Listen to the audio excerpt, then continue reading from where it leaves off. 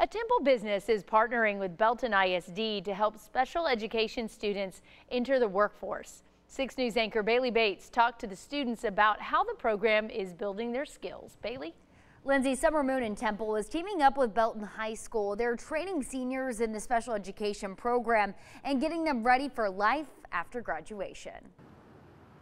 On any given morning, you'll find Summer Moon in Temple bustling.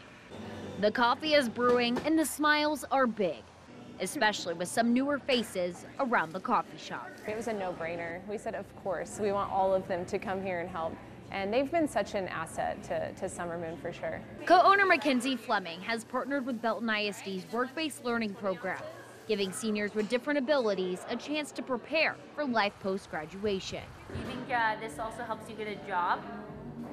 Yeah. Whether they're handing out coffee orders, The stocking. preparing for the rush, or keeping the space tidy, there are several lessons being learned. Things clean, follow the breakfast, have a customers. Giving them all a boost in life. I get more confidence. Amanda Maroney, a teacher for the program, jump-started Buckles and Beans at Lake Belton High, but she wanted to take it up a notch and give her students real-world experience. They get to get out in the community gets to know them. They get to experience real-world applications and everything that we've learned in the school. And so it's just a really positive outcome for both parties. Even if it's just 2 days out of the week and an hour at a time. When you see customers come in, what do you say to them?